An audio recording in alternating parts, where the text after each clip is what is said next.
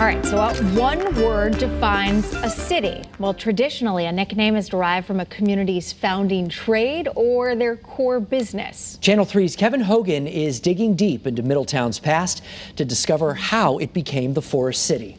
Hartford's Insurance City, New Haven's the Elm City, Waterbury's the Brass City. What's Middletown's nickname? The center of all connecting towns. No. What is Middletown's nickname? Middle City. No. Tree City. Close. Forest City.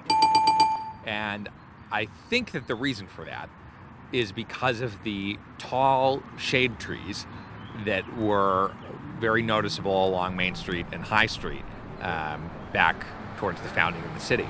Author Elizabeth Warner, who wrote a book out on Middletown's history, also acknowledges the trees that line the city streets are the source of the nickname. She says the city had many tree-lined streets, adding that Main Street was known for what she refers to as its fine elm and oak trees. There are a number of businesses that use the Forest City nickname in their names, like Forest City Farms.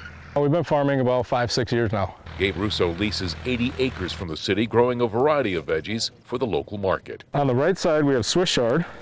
That's great. And the left side, we have some kale starts. We're a certified organic farm, and we try to get local food right down in Middletown and keep it as close as possible. The Forest City actually is home to a legitimate forest, according to Eric Hammerling, executive director of the nearby Connecticut Forest and Park Association. It's known as the High Lawn Forest of Middletown, and it offers 200 acres of hiking trails. A lot of people go walking their dogs, going for walks and runs, and remains a wonderful place for people to go outdoors to explore all the different things that we have in Connecticut that are so beautiful. For 20 towns in 20 days in Middletown, Kevin Hogan, Channel 3, Eyewitness News.